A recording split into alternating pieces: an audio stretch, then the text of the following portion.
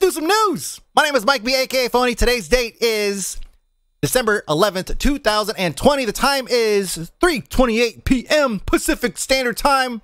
Or is it Daylight Savings Time? PDT? It's PST, right?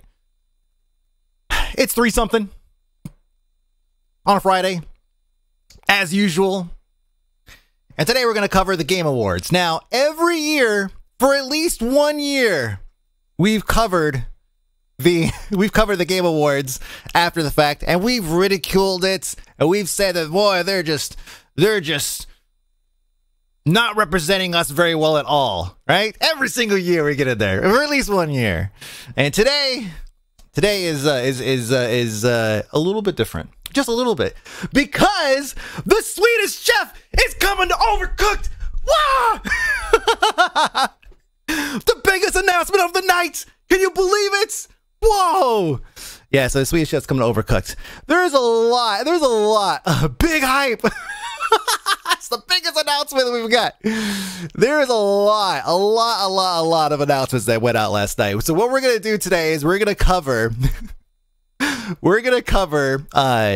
the announcements, the notable mentions, and all that stuff, and then we're going to go over the actual awards itself. Instead of starting with the awards and then going into everything else, we're going to build up to that. All right?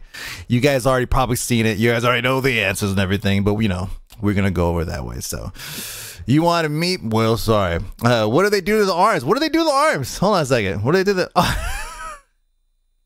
I didn't notice that. All the characters have like little floaty hands like that, though. So not all of us. That's right. That's why I'm here, Victor.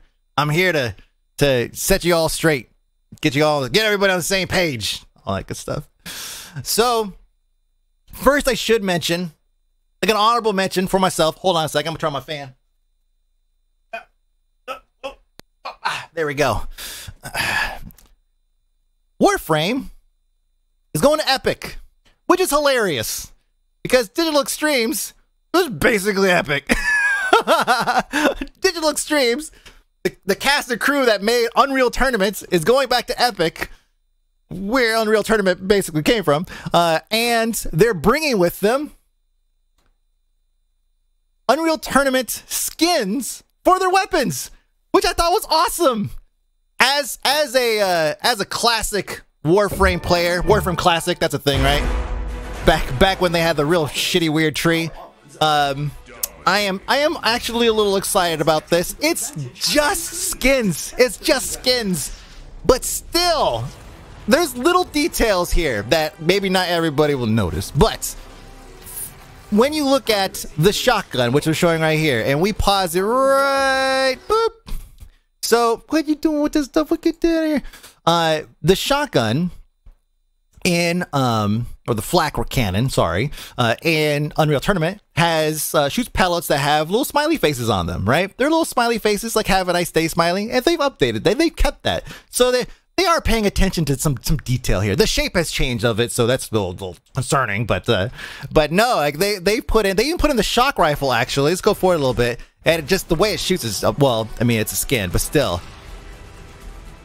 The shock rifle has a, in Unreal Tournament has what it's called a shock combo, where you shoot like a ball of energy out, then you shoot the ball and it explodes. And so it looks like they're just going with just like exploding, you know, pellet or projectile or whatever. Anyways, this was definitely like major honorable mention for me as somebody who's a big Unreal Tournament fan and also a Warframe fan and a Rebecca fan. I think we bring this up first. It's about time some of the weapons are just rips from UT. Yeah, dude, just bring it. Just fucking bring it. The shock rifle looks better here than it ever did in UT. Yeah, it does look pretty sick, actually. That's true. Let's take a look at it. It does look really good. Like, that is a sexy rifle. Yeah, no, you're right. You're right. I'll give you that. Whoops. I'll give you that for sure. So, yeah, Warframe's coming to Epic. And it's bringing with it a whole bunch of skins. 3 skins, actually. Let me see. We had I'm gonna skip around a little bit. Let me see. We had a premiere for a game called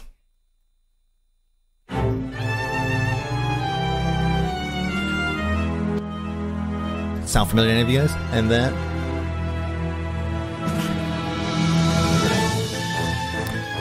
one of the hardest games is getting a sequel. And you know, obviously a graphical overhaul. Ghosts and Goblins Resurrection is coming back, and this aesthetically, I'm really on the fence, man. This looks like they're really going the whole hand-drawn route, right? Straying away from the pixel stuff. It looks to me a little strange for Ghosts and Goblins, but at the same time, it's been a while since I played. But I will tell you, though, that the original was insanely difficult. Like crazy. So, your type of game? Yeah, I loved it back in the day. Yep, I'm not a fan of the Flash. Yeah, like, two of you guys basically call it a Flash game at the same time. Yeah, aesthetically, it definitely feels a bit weird to me. So, I mean, it's coming to Switch. You know, it might be something to pick up just to play or whatever, but aesthetically, very strange choices there. We are also getting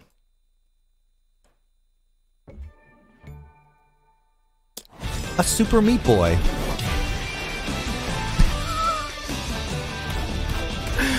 So you can see in this video, and you know what's funny? It looks like Super Meat Boy right now. I haven't played Super Meat Boy in so long, so again, like when you look back at like old games, and you have like those rose tinted goggles, and you're just like, wow, it looks so beautiful, and then you go back, you play it, like, what the hell was I thinking?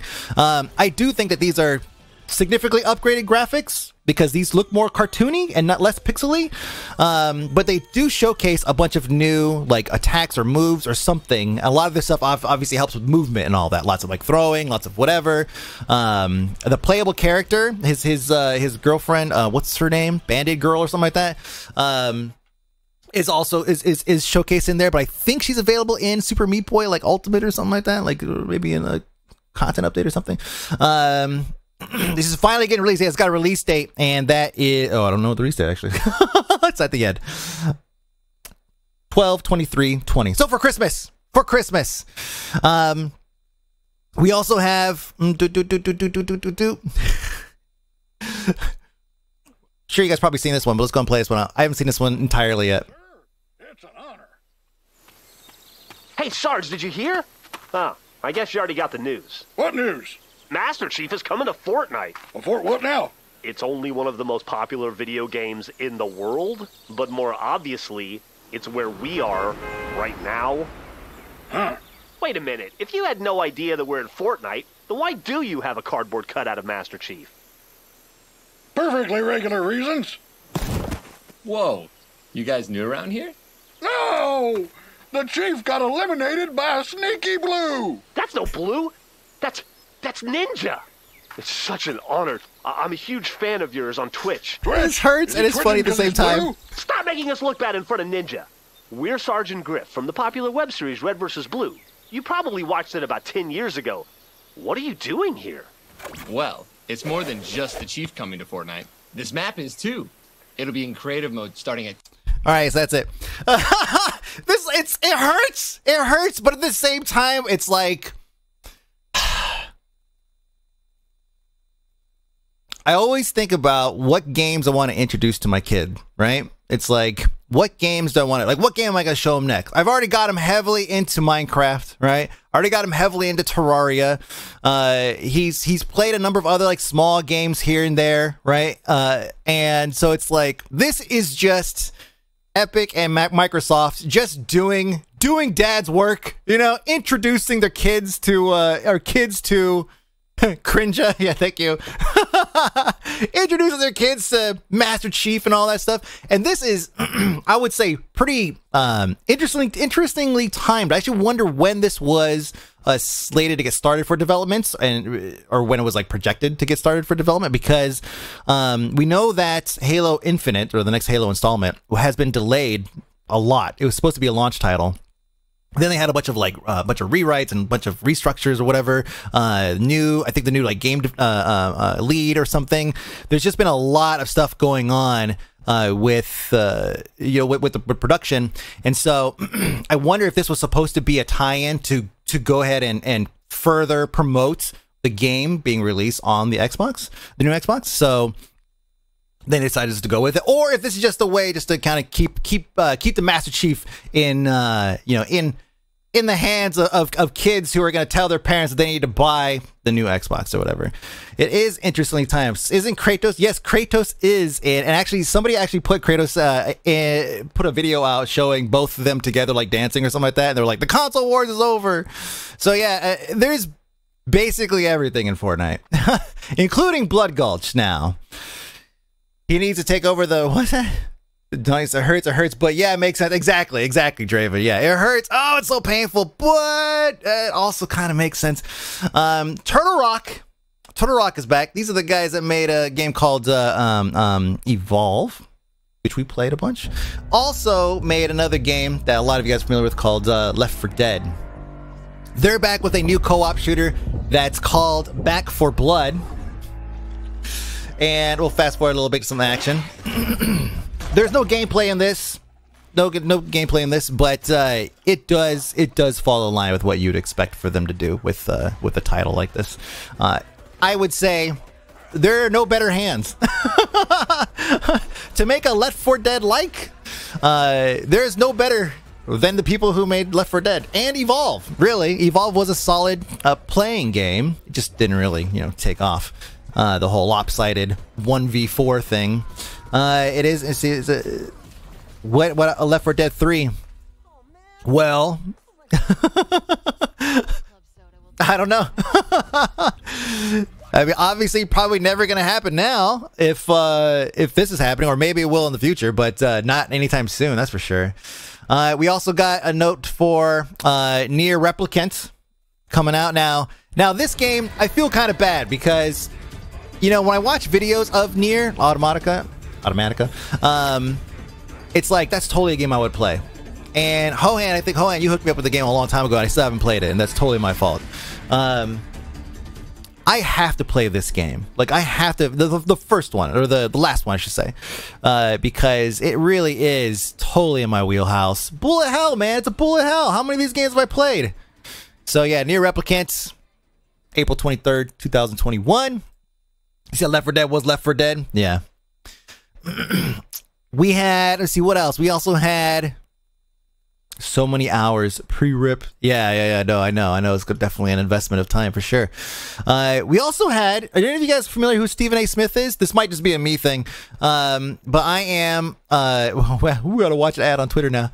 But no, I am definitely a fan of, not necessarily a fan of Stephen, of just what he's commenting on, like sports in general, but I am a fan of just him, right? I follow an account called the SAS Burner account or something, SAS Burner, and it's just so many. He's just a personality. It's the same way, I think Dr. Disrespect is a funny personality, but I don't really care for his content, right? So he actually came on board and he said a couple things about esports here, which I thought was pretty good.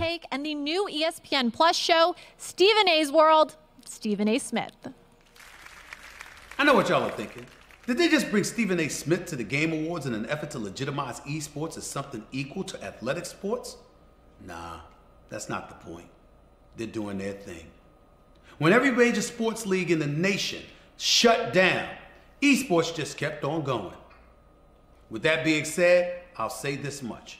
All of the esports athletes nominated are without question more determined, more tenacious, and definitely win more than anybody on the Dallas Cowboys. To announce the winner. That's it. But, so this is a character. This is the account, by the way. If I could just pimp this guy's account because it's just so goddamn funny.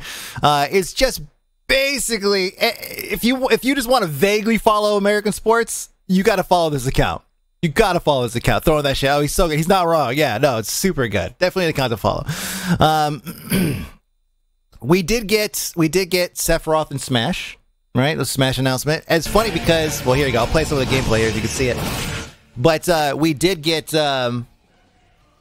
we got like a letter or like a note. What was like a little envelope or something like that with a little red wax seal that was teased before the event, and everybody was like, by Nintendo, was like, oh, this is going to the Game Awards. I wonder what's in it. And everyone was like, oh, it looks like a cease and desist letter. But yeah, if you're a Smash fan, which there might be some here. Maybe, then yeah, this is a great update for you. There's actually a screenshot here that I got to show because Draven said so. It's good in the video somewhere. Oh, here we go. Right. Ah, there it is. I want to actually see it in action. Damn. One wing angel goes burn.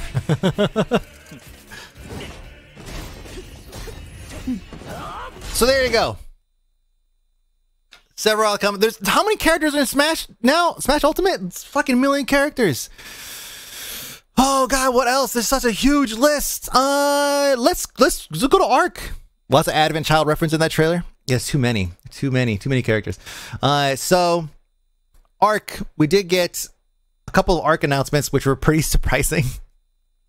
We know that Ark is one of the all-time greatest early access games.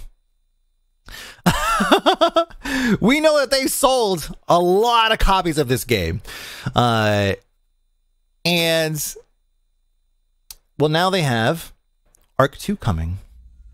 I'm not sure if Ark 1's even out of early access yet, but we have this beautiful trailer. I'm gonna fast forward a little bit here. We'll click around a little bit. Starring, let me back up a little bit. Vin Diesel. Subnautica. I didn't see anything for Subnautica. Oh, you about early access. I mean, it was an early access joke because they've been early access forever.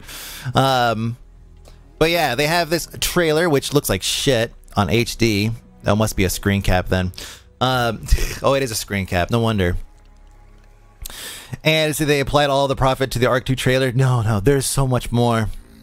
Ark 2 is just Ark out of early access. Yeah, so Vin Diesel is in the trailer for this. Vin Diesel is going to be in another project related to Ark, which is a Ark Animated Series. Which is, I mean, I think JP said it best. It's like, how much money did Ark make? The trailer's really jank, lots of glitchy animation in it. Well, if it's... Ark has a story. It does now, I guess. So... yeah, what would the story be? I guess they just make it, it's a sandbox. They just make the shit up. They just make it up. The Ark's got an animated series, but I think the best part about this is, you know, it's animation. It's like, okay, cool. Animation. It's Ark made enough money to afford Vin, bruh. Bruh. Let's fast forward a little bit. Actually, no, let's let it play. Let's let it play with the music. With the music. Good boy.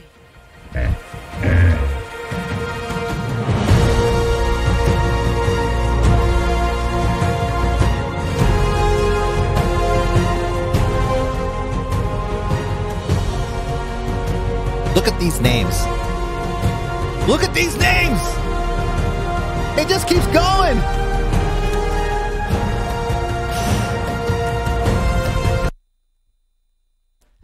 Everybody! Everybody is in this fucking animated series. It's crazy. So we got David Tennant. We got Elliot Page. We have Malcolm McDowell. I mean, I can name all of them, really. You know, Carl Urban, obviously Russell Crowe and Vin Diesel, Gerard Butler, Michelle Yeoh. I can remember. Yeah, it's just insane. Is the music distorted? It might have been. It was kind of loud. Whatever series had to change Elliot Page at the last second. You know what? Maybe it would just be the credits, so it wouldn't be that big of a deal. I actually wonder what role Elliot Page is gonna play. If that's a great question actually, because I'm sure some of this has already started filming. So, Ragnar's what? Going for the human malware VA money. You can't see Carl in anything but The Boys. Dude, he's been in so much stuff and he's amazing in everything. He is so underrated. God damn it. He's so good. You see, I'm on board for Carl Urban calling people cunts in the back of a dinosaur. I mean, okay, yeah, in The Boys, that's definitely one of his best roles for sure. I would love him for him to bring that character to this. Not Dreddy was crapping that bullshit. Martha's just trying to troll for it. He's just trying to get a reaction out of me. Have you seen the Doom movie? have you seen the Doom movie? Carl Urban was great. He was not the problem in that movie. Don't you dare! Don't you dare! But he was the best Judge Dredd. Out of the two, I would say, yeah, absolutely. Absolutely. He is the only good part of that movie, yes. The new Doom movie? No. Oh, God, that's right. There's a new one. I forgot. Yeah, I don't know if that one actually ever made it to release, but who does Carl Urban play in The Boys? Billy Butcher. He plays Billy Butcher. And he is, I don't know. I didn't read the comic or anything, so I don't really know how his character is in the comic or whatever, but I love his character in the show. The character in the show is fucking great. It's fucking great. Well, if it isn't the invisible cunt. God, there's so many good lines in that. So many good lines.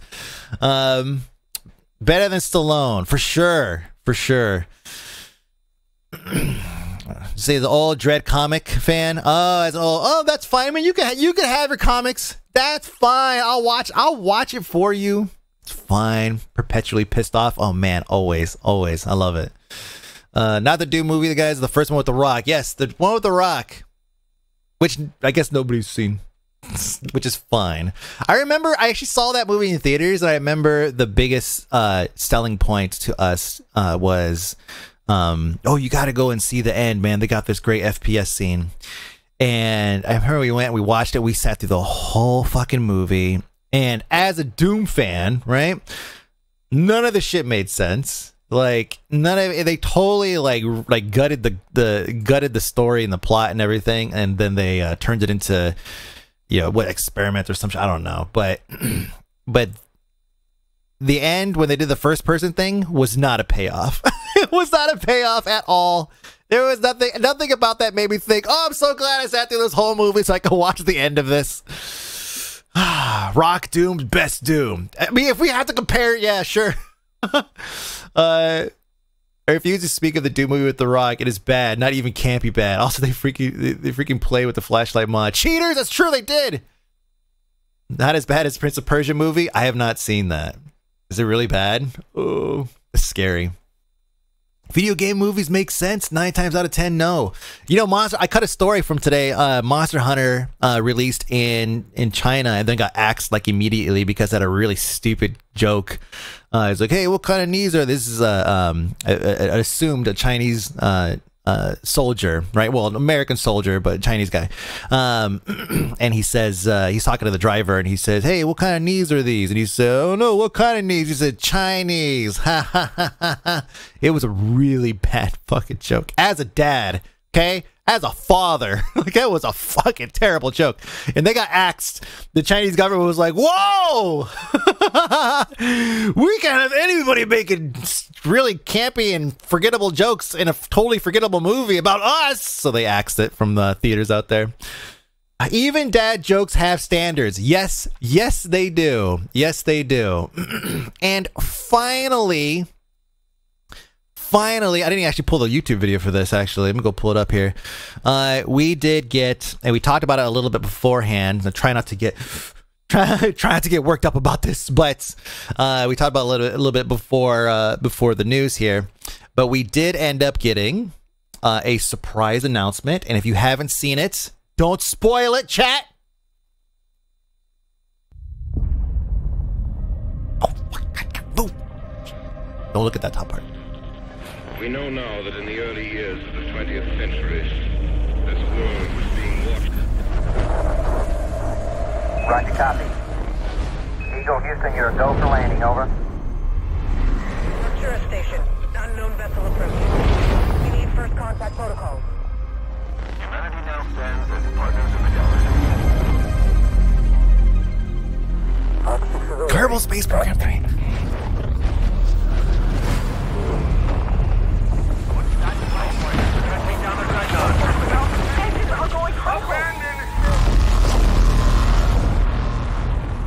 Is anyone receiving this? We've lost contact. You guys, wrong answers only.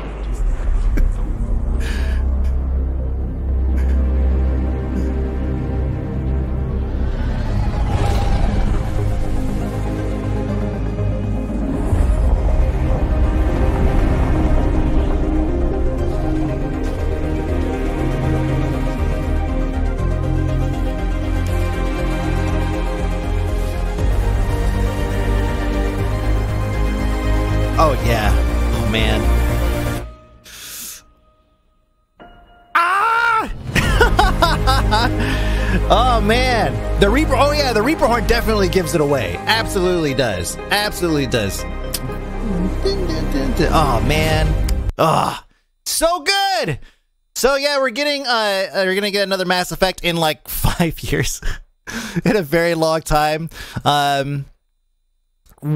Josh and I did a lot. I'm gonna recap some of the shit we said before stream, but I'm not gonna go as far as we did before stream. What I will say is that Josh and I we went pretty deep on the ending of Mass Effect 3 and all of the, I mean, everybody did, like all the assumptions of what really happened, indoctrination theory, all this stuff. And so we went ham on this trailer, and a lot of stuff that came out. Sorry, there's been a lot of like tweets and everything from people that are working on this project that have kind of clarified a couple stuff. They've said there's a lot of hidden stuff in here. So of course we went through and we upped the contrast and all this shit. And you know, obviously we were tweeting out like mad last night, all this shit. So what we know, what I'll say, and I won't say too much more. If you want to see more, you can just go read our either Josh or my Twitter feed. But that is Liara. That is an older Liara, and Asari can live up to 1,000 years, so, or like around 1,000 years. So like Samara in Mass Effect 3, I think, was like 800 years old or something like that. I don't know how old Arya was, but anyway. So we know that's Liara. We know that the voice actress has confirmed, basically, that she's going to be returning. And so, yeah, scroll down my feed until you see, just a lot of A's, and that's where you start. Then start scrolling up from there. They're in their prime now. That's right. Cougar. That's, we're getting Cougar. Cougar Liara. Oh, man. So, yeah. So, hey, guys, EA here. So, we fucked up with Andromeda, but we still want to milk this franchise. So, here's Liara, Reaper Horn, N7. Please buy more of our dude, that's all it takes. That's all it takes. So there's a lot of stuff in here. Not only Josh and I went through and did a lot of digging and everything, but there's also other folks who were doing just tons and tons of breakdown. Like this person right here actually went through and did a full audio breakdown of what everything that we hear in the video. So we do know that it takes place obviously after Mass Effect 3. We know that it takes place maybe around or a little after Andromeda. But other than that, there's not a whole lot we can really say. There's just not enough info laying around in that trailer. Lots of assumptions, lots of theories, lots of all this stuff, but yeah, so I'm excited. Just analyzing the shit out of it, man. What's going on with Andromeda? I always thought the gameplay and combat looked good, the rest not so much. I've heard it's actually been fixed up pretty well. Freycore actually could probably give you his opinion. He played it at the beginning. He played all the way through, I think, at the beginning, right? Didn't you say that? When it was like not necessarily the most popular game. But yeah, maybe it has fixed up since then. Unpopular opinion, I couldn't get through 1, never played any of the others. Well, 1 is the toughest for some folks because it is a very clunky RPG. I actually like it because you manage a lot of your character there. But a lot of people ended up not liking it, and it's also aged quite a bit. So if you go back and play it might be kind of tough. But Mass Effect 2 and 3 really start to refine it a lot. I actually do like Mass Effect 1 quite a bit. It feels like a classic RPG to me. Well, our third-person RPG. But Mass Effect 2 and 3 definitely turn it into more of a like controller-friendly, console-friendly type of experience. There's lots of action. There's lots of like switching up things, whatever. It just feels like it plays a bit more like an action game and less like a story-driven game. Kind of like comparing it like KOTOR, right? Like KOTOR, it feels like Mass Effect 1 feels more like KOTOR than Mass Effect 2 and 3 does. So. But if you're gonna pick it up, wait, because they have a remaster coming out. So yeah. See, you enjoyed Andromeda. Hoenn enjoyed Andromeda. Yeah, I might go back and play Andromeda again. I did, and also read the books to kind of just get up to date. There's like a couple new races and stuff like that. The Angorans, I think, something like that. But they are a race only known to exist in Andromeda, so I'm curious about them and like what they're all about and all that shit. But there's a lot of cool shit, man. There's a lot of cool lore and everything here to unpack, and like even in that video, like there's a lot of stuff in there that you want to go through and just like unpack, and you want to know what happened, like what happened to all these characters, what happened to whatever. So yeah, it's just still sad that Andromeda never continued. They left so much out. Ooh, that sucks. Remastered spring 2021. Thank you so much. Didn't they say they were going to continue the story in comics or something with Andromeda? They may not do that at all, actually. They maybe just have said that and they're just like, well, nobody really cared. And it's true, like, nobody really cared. Like, the game didn't do well, so I need to learn what happened for To the Love of My Life, Garrus. Well, it depends on the decisions that you made, as it is with everything else with Mass Effect. So, moving on to the actual winners of awards. Now, we talked about this a couple weeks ago, where we were kind of prepping ourselves to be let down, and in some cases, I think we will be let down. But we'll start at the bottom. No? Doesn't work. Okay, we're going to start at the bottom. Think there were some comics? Still, that doesn't work, huh? Okay. Page up, page down don't work on this page, I guess. Huge letdowns on the winners. Yes, so, but we'll start at the bottom because there's these, I think either they make more sense or I just don't know enough about them to choose, right? So if we look at, like, who won best esports team? Well, I didn't watch any League or Overwatch or Dota this year, or Call of Duty. Yeah, it's been actually slow for me. I don't know about you guys, but I've watched less esports this year or this pandemic than I have ever. I still watch StarCraft and 2 and Brood War stuff, but not as often as I did, man. Like, I feel like pandemic just took it out of me.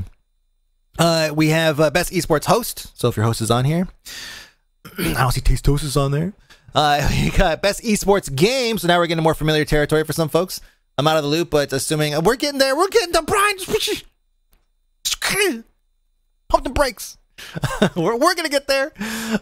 So League of Legends won best esports game again. Didn't really watch a whole lot, but I can say that League of Legends got a, they kind of have the esports thing down, being one of the biggest, longest running esports games. And then we scroll up a little bit, we see that we have League of Legends World Championship. So Worlds is always a big, huge production. And I will say though that, Katowice and even the Overwatch League Grand Finals, they definitely step up production everywhere.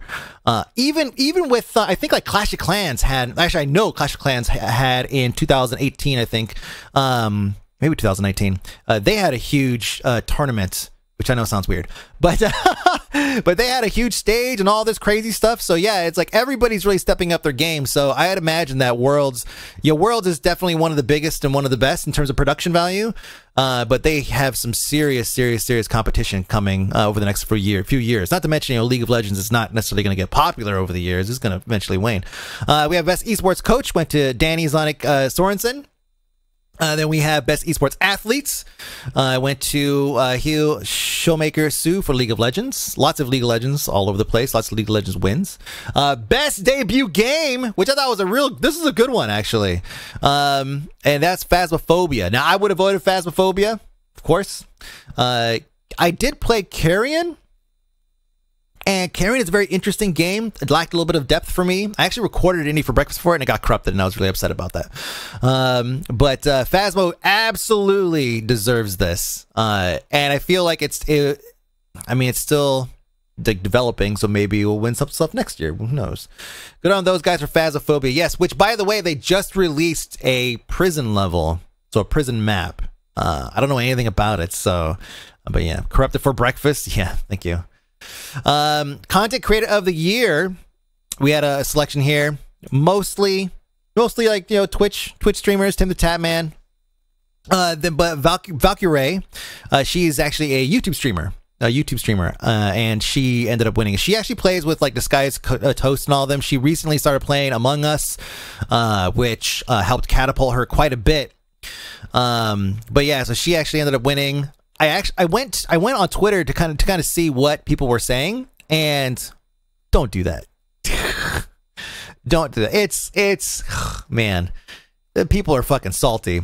Why did XQC get it? It's like, are you fucking serious right now? Like, that's not how this game works, man. Tim Shed, I won after the Fall Guys losing streak. Yeah, Fanboy Wars. Oh yeah, exactly. It is vicious. It is vicious and sexist. Of course, it's sexist. People are like, oh, it's all the simps. All the simps are basically ruining the award shows. It's like, dude, come on. All right, scrolling up. Best multiplayer. We knew this had to happen.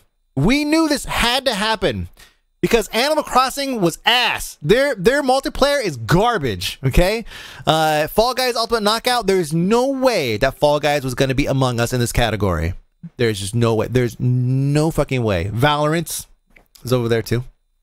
For those that play that. You see, the only thing SUC should win is more bans and fines. Honestly, I only heard of Tim, but glad a female got the spotlight.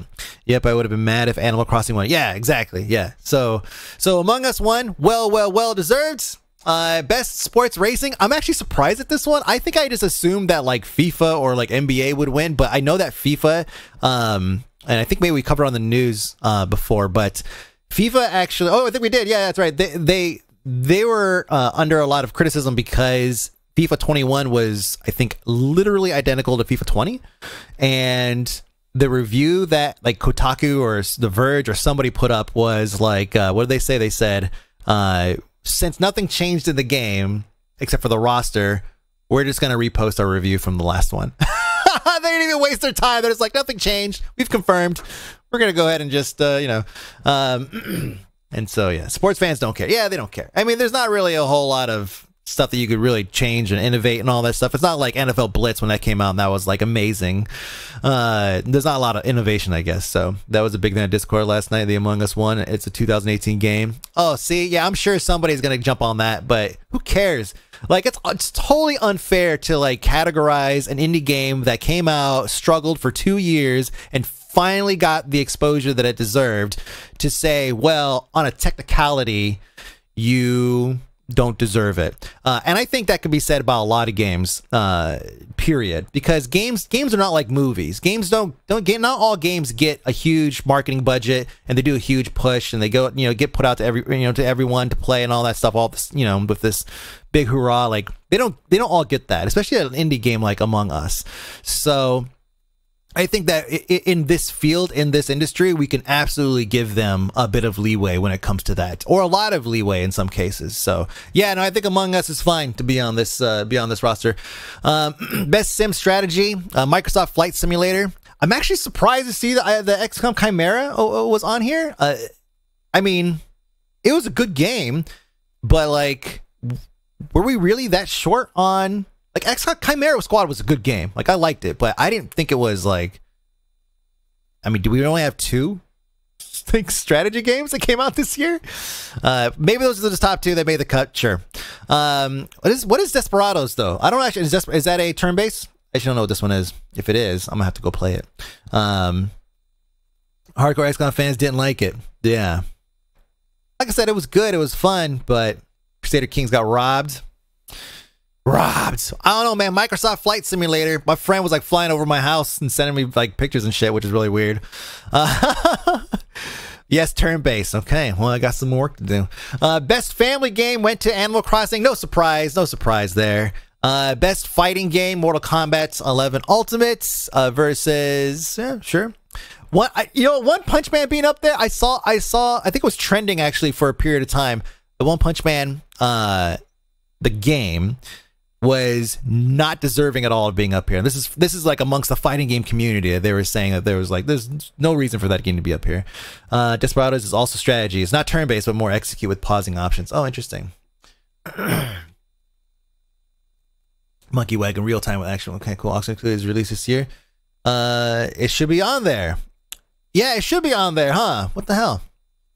I see best role playing went to Final Fantasy VII Remake. This was a toss up. I mean, there's a bunch of great games that came out. Genshin Impact I think Genshin Impact probably got snubbed on everything, despite it being such a huge and remarkable game. Especially being able to play it on basically all platforms pretty much. But yeah, I mean, look at this list. Like, this is a tough one, man. Like, these are all good games. Like, how do you pick one?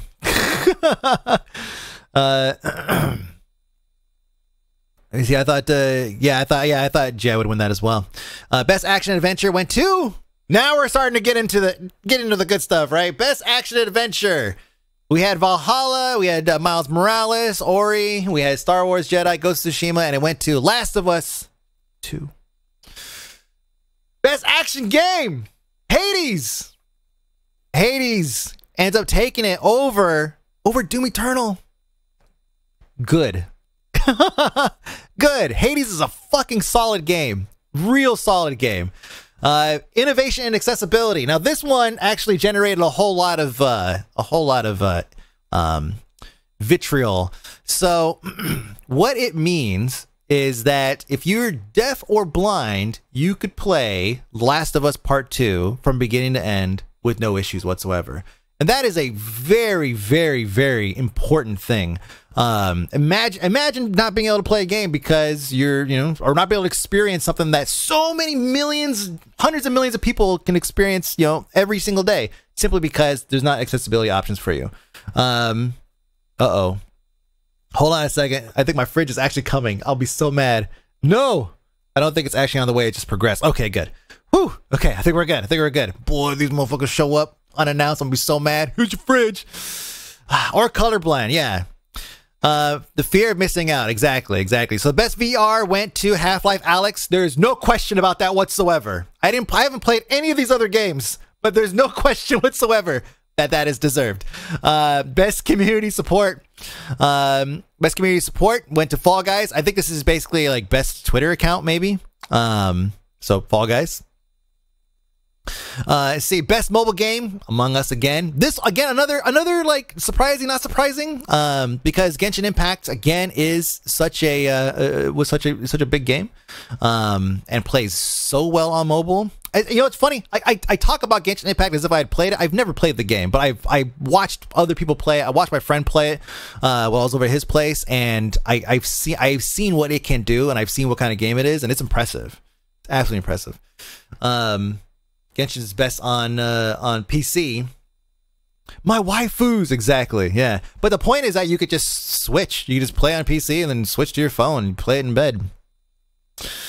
Pokemon Cafe Mix is on there. It's not even worth being up there for best mobile game. I don't even know what that game is. Best indie game went to Hades. Spelunky 2 is up there. Spiritfarer. I think I played Spirit. No, I didn't play Spirit. No, I played nothing. Anyways, Fall Guys is on, or Fall Guys. Fuck, I'm never gonna not do that. Fall Guys is up there as well. But Hades ends up taking it, going up a little more. Best ongoing went to No Man's Sky.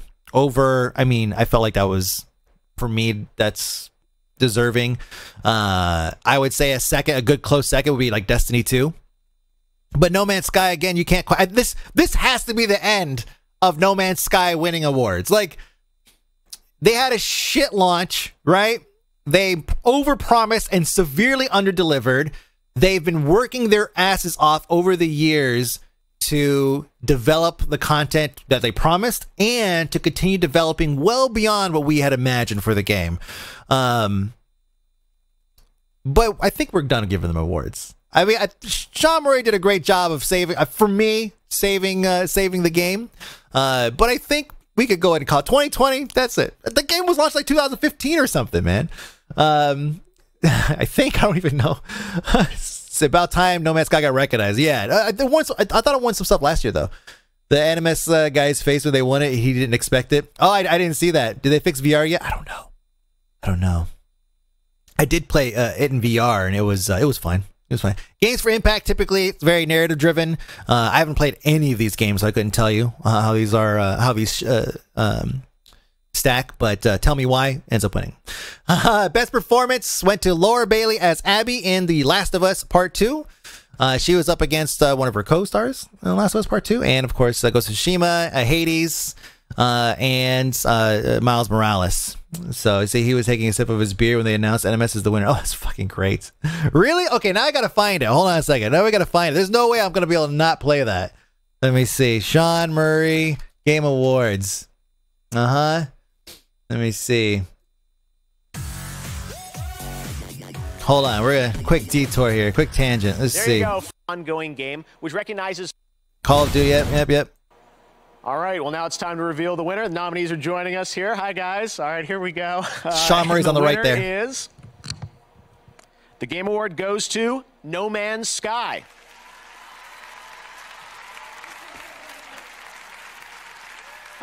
I was not expecting that. Amazing. It's normally, Twitch is right, Jeff. It's normally Fortnite. It's always Fortnite that beats us. Thank you so much. we're really lucky. You know, we get to come to work every day and make games. No Man's Sky is such a wonderful game to work on, you know. It's not always easy, though. So moments like this, they mean a lot, you know. This means a lot to me, means a lot to the team. Thank you so much. Thank you to the community for continuing to support us. Thanks. That was a very Sean Murray reaction there. Like this when I think about how he reacts to literally anything, it's always this like I was not man's where he kind of like looks to the side or whatever. It's a very Sean Murray way of responding to something. Amazing. That right there. That's that's like his tick or something.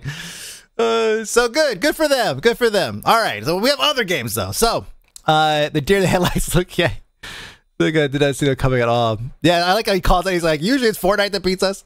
So best performance went to Laura Bailey. We already covered this. So Laura Bailey as Abby in Last of Us Part 2. Best audio design went to Last of Us Part 2.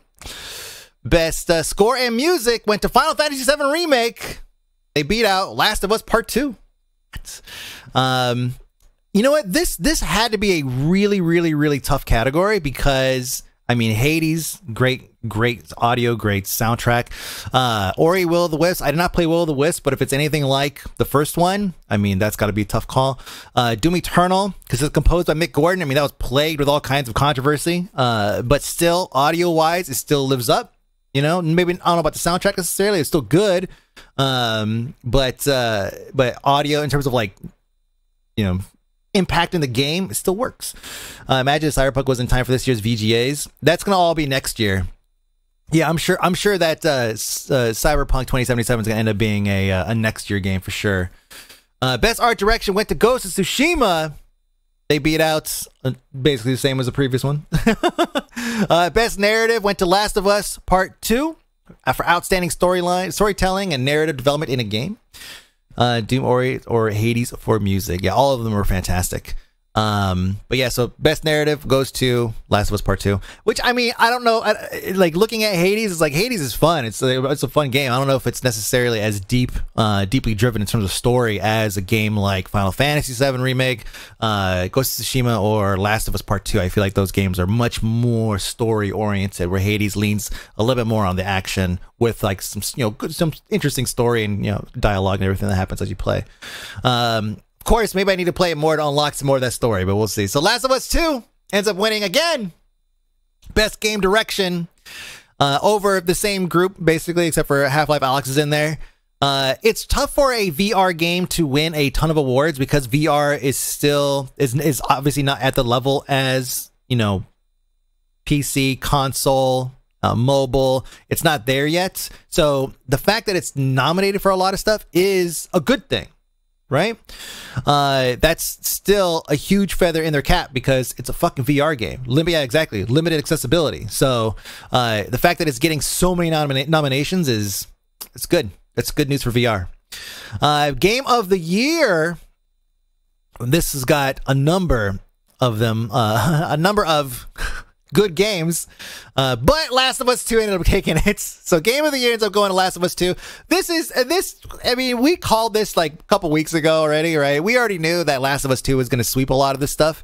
I don't have a what is it called, a horse in this race or whatever. I have not played Last of Us either of the games extensively. The first one I played briefly, so I can't really comment on what it deserves or what it doesn't deserve. But I have played Animal Crossing a lot. I have played Hades a lot. I have played Doom Eternal a lot. I have played Final Fantasy Remake. Not a lot, like 16 hours. And all of those are really good games. They're really good. I would say if I had to pick one game, and maybe this is just because it's 2020 and because of the shit that we've been through, I would say it's Animal Crossing. That would have been my pick for this one. Animal Crossing was one of those games that I played every single night to help me relax and go to bed, especially at the beginning of all this nonsense that we've been dealing with, especially here in the States. I know some of you guys in other countries are like, you know, going out to bars and shit, having a good time, but you know, we can't quite do that here. So yeah, Animal Crossing definitely got me through some rough nights, and so for me, Animal Crossing would have taken it. Very personal for me, but You know, maybe a close second would be probably Hades. Hades is such a solid all-around game, beautiful, great audio, great action, yeah, great writing, just really good. Animal Crossing should have on fucking celebrities were playing it because they couldn't go anywhere either. Yeah, too bad Hades is a roguelike, which means I'll never play it. It's, you know what, the way they progress, it's not like an old roguelike where like everything just kind of resets. You're kind of playing this loop. It's definitely more of the roguelite instead of a roguelike Hyrule. There's a lot of evolving story, a lot of roguelikes have a lot of you know, progression built into it, so that way you don't feel like you're just spinning your wheels. So yeah, there's a lot of narrative that kind of gets you know, unlocked and released as you progress. There's so much voice acting. There's an unfucking believable amount of voice acting in this game. There's almost nothing to read. There's almost nothing to read. It's insane. Hades is far more forgiving over games like Risk of Rain 2. Yeah, and Risk of Rain 2 doesn't really have like a lot of narrative, right? I would have hated it, but I would have been okay with AC winning just because there was so much going on with it, like late night show, that one guy. Yeah, exactly. Yeah, that's right. The late night show thing. Prefer Dead Cells over Hades, to be honest. Well, that's fine. You also don't think that Carl Urban made a great Judge Dredd. So we're all, you know, you could just be wrong in multiple things. It's totally fine, Martha. Dead Cells is an amazing game, though. You're totally right. That's a fantastic game. But again, you know, like when you look at an all-arounder, you know, Hades is an all-arounder. It's a roguelite that is mainstream. That is going to, I mean, we're so far into the timeline of roguelites. Now we've been playing them for like heavily for like 7 years or something. That to finally see one nominated and get tons of awards like this is a big deal. It's a good all-around game. It's not just best action game. It's like nominated for Game of the Year, for fuck's sake. Like, that's fantastic. So yeah, Hades is absolutely deserved to have all the nominations and all the awards that it actually took home. So someone made a late night show on AC. Yeah, it's pretty good. Final Fantasy VII remake, and that's totally fine. Yeah, I mean, yeah, if this is a tough list. This is a very, very hard list here. Like, to choose one of these, like, this is, I would love to have seen the actual numbers in terms of like how close they were, but this is a hard list to choose from. Animal Talking with Gary Witta. Thank you so much, Agramonia. Don't even get me started with what they did to Anderson in oh man, I don't remember. See, Doom is the only one on that list that was disappointed if it won. Oh yeah, you know what, if we want to talk about from that perspective, disappointed if they won, I would put Doom up there. Doom Eternal was good. It was fun. It was a great action game. I don't really feel like it innovated over the 2016 Doom. I think it was more of the same, which is not a bad thing. But if you want to look at the other games up here, like in terms of like, well, I don't know about Last of Us Part 2 again, but in terms of like innovating a genre or remastering a genre, but no, Final Fantasy VII Remake that's a huge reimagining of the game. Animal Crossings, again, huge difference between Animal Crossing's New Horizons versus New Leaf. Ghost of Tsushima, just a phenomenal game all around, and of course Hades. We've already talked about that extensively. So yeah, Doom Eternal just felt like it was a good game. Yeah, it's a great game. More of the same, but still a great game.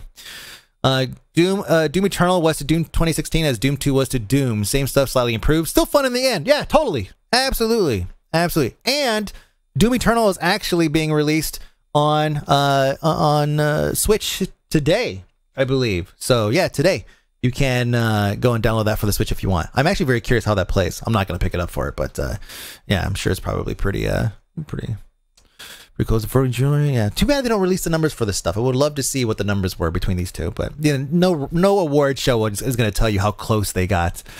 I'm going to have to binge watch some Animal Talking now. Oh, there you go. Gonna have to try Hades sometimes, see if it changes my mind. Yeah, give it a shot. I think it actually might even be on like either in a bundle or maybe on Game Pass or it's on Epic. So I don't know. But it's available on most platforms, I think. So yeah, give it a shot. It's a good game. Wherever you could pick it up, definitely give it a shot. Whew. That was all just the Game Awards. It's on sale on Steam at the moment. Oh, there you go. PC and Switch. There it is. Switch now. Yeah. That was all just the Game Awards. We still have just a couple more things we want to talk about today, if we can. We have Cyberpunk 2077 was released.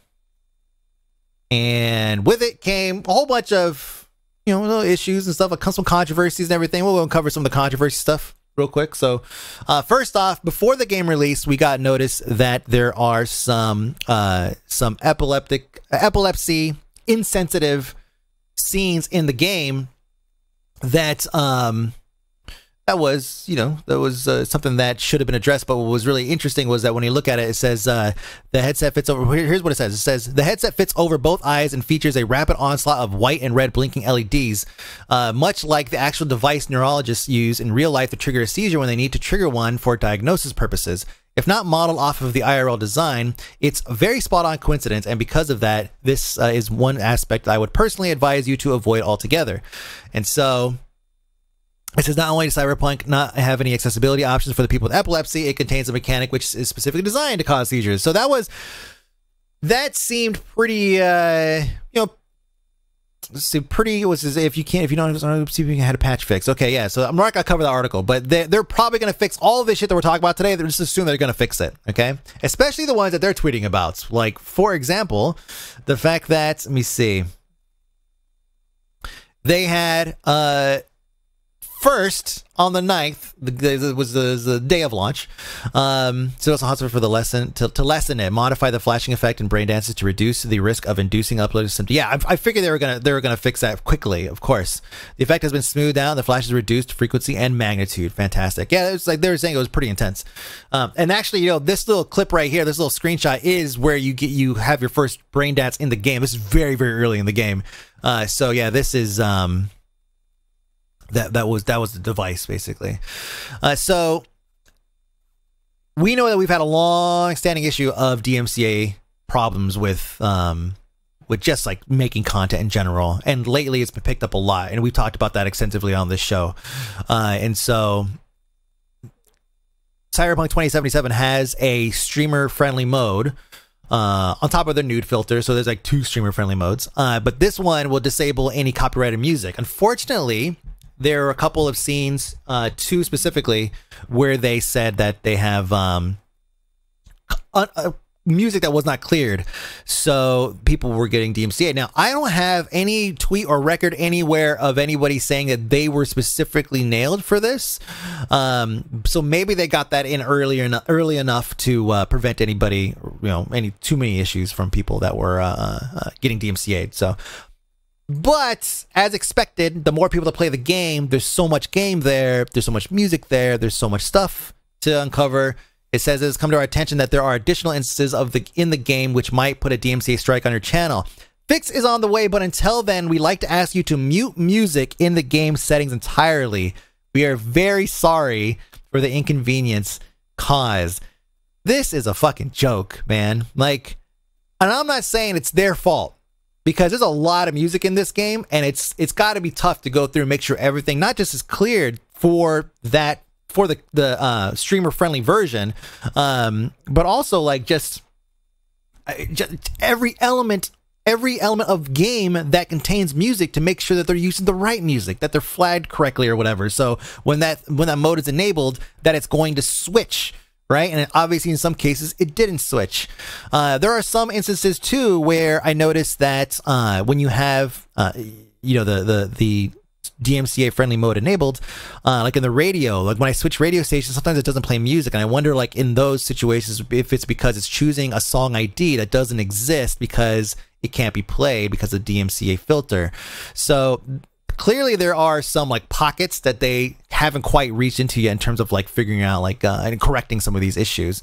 Cyberpunk launches the biggest beta test on Twitch ever. On Twitch, yes. Somehow I like to see millions got DMCA. Curious to see what will happen. Yeah, I mean, I don't know. Again, I didn't see anything, but I didn't really dig too much to see if anybody had actually gotten a copyright strike for this. I haven't gotten any copyright issues from the game, and we played it for 2 or 3 days, 2 days, I think.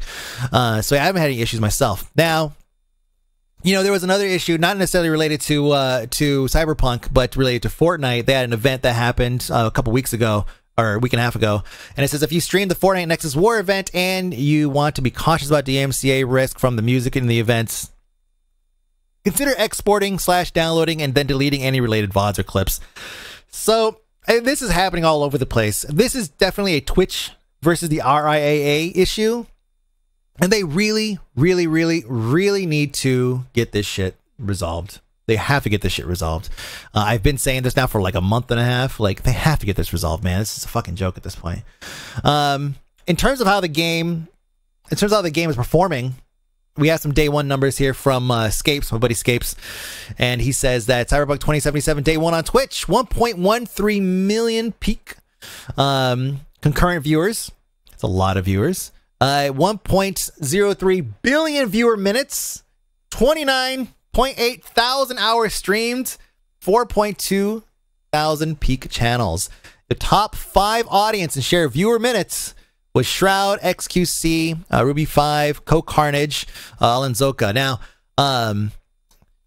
I thought that XQC couldn't get his key to work or something because he was like copying these special keys that they got to be able to stream early, and he was copying the space after, but he didn't realize it. He kept failing, and he ended up ending the stream or something. But this is oh my Twitch sent some emails to co-stream the Game Awards, which played a ton of DNC causing me. Oh yeah, I'm sure. Yeah. How many of those hours were downloads of the free game of the game? Were downloads of the game? But this is viewership on Twitch. This is viewership on Twitch. But anyways, yeah. So this is pretty good numbers, like pretty significant numbers. Now, on SteamDB.info, we actually can see how those numbers correlate with the actual players. How many viewers watch the game get downloaded? Oh, that's what we're gonna talk about right now. Actually, I'm gonna answer your question right now. Lots and lots. Take a look at this chart right here. So this chart shows the red line is your viewers. The blue line is your players. So you can see there's, leading up to it on December 9th in the morning, early, there's lots and lots and lots and lots and lots of people playing or watching and nobody playing. Very, very few, basically nobody playing. And then you have this huge uptick where finally everybody's able to get on and start playing. And then what happens to viewership? Viewership basically tanks. So it does this interesting kind of loop here. And I didn't look at the time to see like what is this UTC, right? So this would be like early in the morning US time. So I guess people are like waking up and then watching. And I think that US viewership like easily trumps other countries' viewership. So maybe that's the case. Stocks analysis. Yeah. You guys watch me download it for an hour and a half. Exactly. People realize the computer can't run the game. But this is this is reflective of my experience, actually. Like we had a ton of people hanging out watching me download the game, and then once I started playing the game, like everybody left. Like it was the lowest viewership I've had for basically anything I've streamed in the past like several months was Cyberpunk, because nobody wants to get spoiled. Everybody wants to play it. So you see, once viewership takes off, then we see once players player numbers take off, then we see viewership start to tank. And so, that's, like I've said it while I was streaming, it's like, I totally understand. Like people don't want to get spoiled. Like there's a ton of story there. And overall the game's got just jam packed with tons of side quests and all that shit. So yeah, people don't want to get spoiled on this stuff. It felt lonely afterwards. People, can't confirm. I have avoided gameplay streams. Yeah. And I totally understand. I have 2 to 4 streams muted daily since Cyberpunk 2077 launched. Well, it's great. You know that when you mute the streams on Twitch, it doesn't count as a view, but if you mute the tab, it does. Just letting you know. So yeah, like some really, really good numbers for Cyberpunk 2077. Absolutely huge numbers, and also interesting to see how this how it looks compared to the players. Seeing the viewership tank makes sense. Let's see. Muted tabs. Yes. Oh shit. What? Yeah. Right click on your tab at the very top. I'll show you right now. Right click on your tab right here and then go to mute site. Boom. And that's it. So that's how you do it. So if you don't want to hear me talk, but you want to support me or any other Twitch streamer, you could do that. Just like that. Just learned you could mute tab. There you go. Yeah, no problem. Do you guys know you could pin tabs too? Did you guys know in Canary, which is Google's like beta testing early access platform, you can actually group tabs, and you could they're like color coded. So if you have like a website, like I have like like certain websites that I keep like grouped together, and they end up like creating these little groups now. So yeah. Mom mute for Mike B. Mom mute Mike B. So yeah, in Canary they have a bunch of cool features like that too. I don't know if it's actually in. Yeah, it's not in live yet, but it's probably coming soon. Still uses a lot of Chrome is still not the best browser, but it's still the one that we all use for some reason. You use Firefox and have those features a year earlier. Thank you, Merbzing. Exactly. I don't know what's wrong with all of us, honestly. I don't know. So. Moving on, this is the longest episode ever, which is fine because they have a lot of news to catch up on. This one was actually super interesting. So there was an acquisition recently where Daybreak was bought up entirely by a Swedish games company called Enad Global 7. Let's call them EG7. And so what happened was they had to provide a ton of data to their investors, which means we got a ton of data on Daybreak Games. Daybreak, previously, Sony Entertainment, or whatever that could use for SEO. I think in between there, it might have been called something else, I'm not sure. But yeah, we're talking about EverQuest, we're talking about DCUO, we're talking about Lotro, we're talking about Planetside, we're talking about those games, right? So the fact that they had to divulge all these numbers to their investors means that we got to see how many people are playing certain games. So I will ask you guys. We'll start with, let me see. How many monthly active users do you think that EverQuest is getting? EverQuest 1. Monthly active users, members. Okay? Monthly active users. I see 20K. I see 1. No idea anymore. I don't blame you at all. 1 million, 4K, 100K. Oh, Ryle's getting close. 37K. EverQuest still alive. 60K. Oh, you guys are getting so close. 70K. Oh, God, you're 75K. You guys are right there. So EverQuest is getting 82,000 players a month.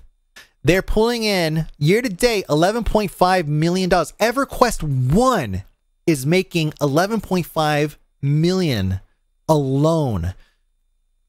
Look at DCUO. DCUO has 419,000 monthly active users. This is wow. Like seriously, this is, yeah, you could say wow. This is very surprising. Some of these numbers. They're pulling in $26.7 million a year from DCUO. Not wow. I mean, wow. Holy wow. Holy crap. Whatever. How is EverQuest 1 still around, but they shut down Star Wars? Because they broke Star Wars Galaxies. Because they broke it. That's why. What happened with the EQ2? Boy, I wonder. Just didn't resonate with the fans, I guess. But still, though, even that game is pulling in $6.5 million a year.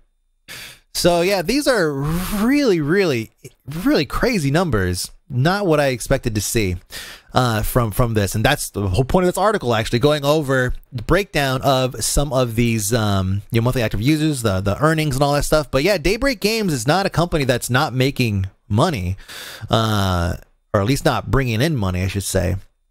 And they have tons and tons of players overall. I mean, what are we looking at? Do they actually have total monthly active for everybody? Let me see. So here it is. They brought over $26 million a year. So significant. And a surprise. Yeah, I wanted to show you guys. It's a surprise. EG7 also recently purchased Piranha Games, creators of MechWarrior Online and MechWarrior 5. So yeah, okay. So they're like just collecting all of the, I guess, a bunch of game companies, huh? DCUO, one of the few console MMOs. It is, actually. That's right. Is it on, I mean, is it updated for like all current gen and everything? I mean, I know current gen can run old stuff. I guess it wouldn't really matter, but yeah. Wow, I wonder what that game looks like now, because I remember that game looked amazing back then, but it was highly stylized though. So I wonder if it's one of those games that even 20 years from now will still look good because it's cartoony, you know? Ultimate Online reported to have roughly 300,000 active subs too. I'm surprised Ultimate Online only has that much. Actually, do we have access to RuneScape's numbers? I want to see RuneScape's numbers. I'm sure that's probably insane. ED7 tagline is the new way to create, which I guess means buy things. That's right, new way to create. Just buy it. You made this, I made this. So, in closing today, if you are like me and slowly putting together a PC over the holidays, choosing the absolute worst time ever to do so, you're going to have to buy yourself a video card. And if you're looking for a certain type of video card, you're probably, well, if you're looking for any video card, it's pretty hard to find some. It just got even more difficult to find the 3090s because over $300,000 of graphics cards have been stolen from a factory in China. So the scalper price of a 3090 just went up like double because of this. I'm sorry. I know. Isn't that crazy? That's like 10 cards. I got it, Martha. Same time.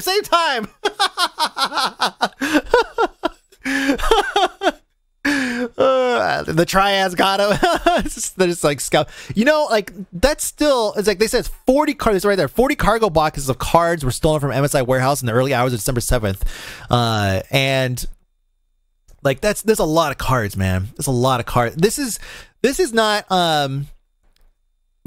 like just a couple of just, you know, dudes just, oh yeah, this cards to steal his crates. Like they're gonna have to do something with these things in order to turn a profit on. Oh, well, anything's a profit if you sell one, but still, like you need distribution for this. This is a lot of cards that are out in the market now, on the black market, I should say. Some Bitcoin miners got some sick upgrades. Yeah, given to the gold farmers in WoW Classic. Well, it's probably Bitcoin miners makes more sense. Absolutely. Especially, I mean, Bitcoin mining, or any kind of coin, not necessarily Bitcoin, but just any kind of virtual coin mining is going to be better benefited when you get the hardware for free. It definitely supports your bottom line when you're not paying anything for the hardware, for fuck's sake. MSI was already caught scalping the cards and releasing on eBay with their own stock. So yeah, that's the other thing too, right? We talked about that. MSI was busted for putting their own cards up on eBay through a shell company, right? Through another company. And so it's like, did they really get stolen, or or are they just like, oh my god, they're just gone? And that's it. So yeah, it was an inside job. I know exactly. It might have been. It might have been, actually. I'm sure the internet's pretty sleuthy. I'm sure they'll figure it out if that is the case. But that's it for the news. It's a long one. Thank you so much, everyone, for hanging out. Thank you, chat, for hanging out for all this time. I appreciate it. It was a long episode. My name is Mike B, aka Fony. Follow me, aka Mike B, aka Mike B Photo. You can follow chat right here. Thank you so much again for hanging out. You hear about the 6-year-old kid who got banned for... Nah, I don't care about the kid. Fuck them kids. That's it.